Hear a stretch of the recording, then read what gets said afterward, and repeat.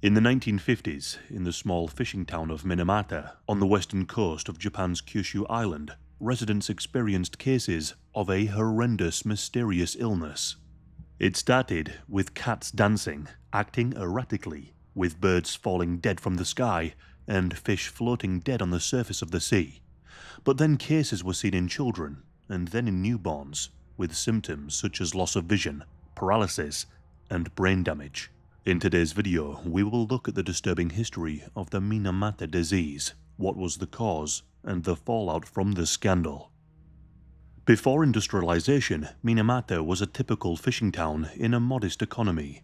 This changed in 1908 when the Chisso Corporation built a chemical factory along the shoreline. The Chisso Corporation was once a fertilizer manufacturer, but over the years it became a petrochemical and plastic maker company. The factory promised jobs and economic growth for the small town of Minamata, and it delivered both. Over time, Chisso became the town's primary employer, its largest taxpayer, and its most influential political force. It's this dependence that created an imbalance of power that would later prove to be catastrophic. In 1925, the Chisso Corporation began dumping chemical waste into Minamata Bay, which had the side effect of destroying the fishing areas. The company made a decision that it would be cheaper to pay off the fishermen in exchange for damaging their fishing environment. Beginning in the 30s, Chisso produced a chemical called acetaldehyde, a chemical used in plastics, solvents, and industrial materials. The production process generated wastewater containing mercury compounds. At the time, mercury's toxicity was something known to the scientific community. Industrial research had already identified its dangers, particularly its effects on the nervous system. Minamata disease is in essence methylmercury poisoning. The mercury released as industrial waste enters the marine ecosystem.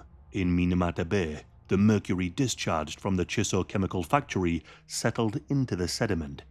Bacteria in the water converted this inorganic mercury into methylmercury, an organic form that is far more toxic and far more easily absorbed by living organisms. Methylmercury then became absorbed by plankton, organisms at the lower end of the marine food chain. As small fish consume plankton and larger fish consume smaller fish, methylmercury becomes increasingly concentrated at each level of the food chain. This process, known as biomagnification, results in the fish at the top of the food chain containing mercury concentrations thousands of times higher than the surrounding water. For the people of Minamata, consuming these fish meant ingesting high doses of methylmercury. Many people consumed this seafood daily, unknowingly ingesting poison as part of their regular diet. Once ingested, methylmercury is easily absorbed through the digestive tract and enters the bloodstream. It circulates throughout the body and crosses protective barriers that normally protect vital organs. Worst of all, methylmercury is able to cross the blood-brain barrier, which usually prevents harmful substances from entering the brain. It can also cross into the placenta, allowing mercury to enter the developing brains of unborn children. Inside the brain, methylmercury interferes with normal neural function. This interference damages neurons and impairs communication between them. Because neurons in the central nervous system do not regenerate effectively, this damage is often permanent. The areas of the brain most affected include areas which control balance and coordination, along with the visual cortex, which processes sight. Symptoms include loss of coordination, tremors, slurred speech, tunnel vision, numbness, tingling, muscle weakness, rigidity, paralysis, and seizures. In unborn children, the effects are even more severe as the developing brain is far more vulnerable. Methylmercury interferes with brain development, preventing normal function of neural circuits. As a result, children exposed in utero develop profound neurological impairments, even when their mothers showed minimal symptoms. What is termed congenital Minamata disease often resembles severe cerebral palsy. There is no mechanism to reverse the destruction of the affected neurons. Minamata disease, therefore, represents not as a single event, but a sustained degradation of the nervous system. Despite the knowledge of the dangers of mercury poisoning, Chisso made a calculated decision. Rather than investing in proper waste treatment or altering its production methods, the company instead discharged its untreated, mercury-contaminated wastewater directly into Minamata Bay. It was cheaper and easier to simply poison the people of Minamata. For years, the real damage remained invisible to humans. The bay looked unchanged, and fishing continues like it always had. However, animals began to exhibit some disturbing symptoms. Cats lost all coordination, they convulsed and collapsed. Some ran erratically before throwing themselves into the sea. Locals coined this phenomenon the dancing cat disease. They were totally unaware of the true cause. Then birds soon began falling from the sky. Fish floated dead in the bay at alarming rates. Dogs developed seizures and paralysis, but at this stage neither Chisso or the local authorities acted. In April of 1956, the first human cases became impossible to ignore. A young girl was brought to a hospital after developing severe difficulty walking and speaking. Her movements were involuntary, her balance was unstable, and her speech was slurred. Soon, her younger sister showed the exact same symptoms. Within weeks, cases similar appeared throughout the town, often affecting multiple members of the same family. Patients suffered numbness in their limbs, loss of coordination, tunnel vision, hearing impairments, tremors, seizures, paralysis, and eventually, comas. Many remained mentally aware as their bodies faded. This disease progressed rapidly, and doctors could find no cause or any cure. On the 1st of May 1956, a doctor by the name of Hosokawa from the Chisso Corporation hospital said the following: "An unclarified disease of the central nervous system has broken out."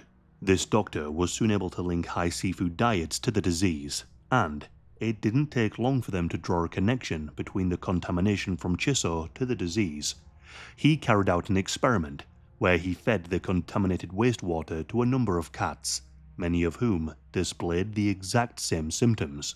The corporation did not reveal these results to the investigators looking into the disease and ordered that Hosokawa stop his research.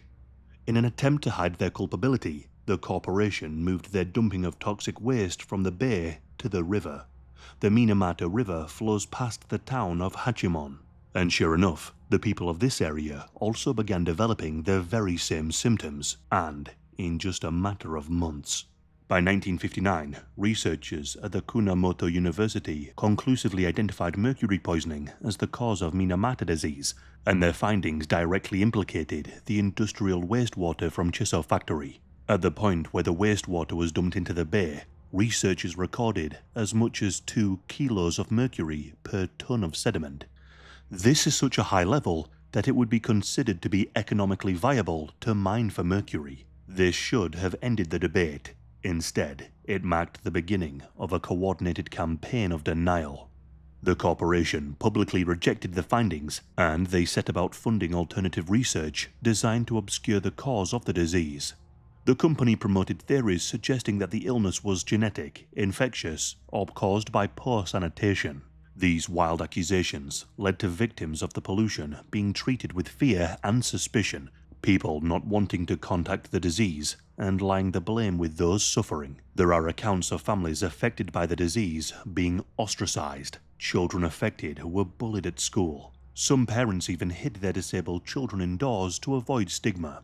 Others avoided seeking medical diagnosis altogether, fearing the discrimination.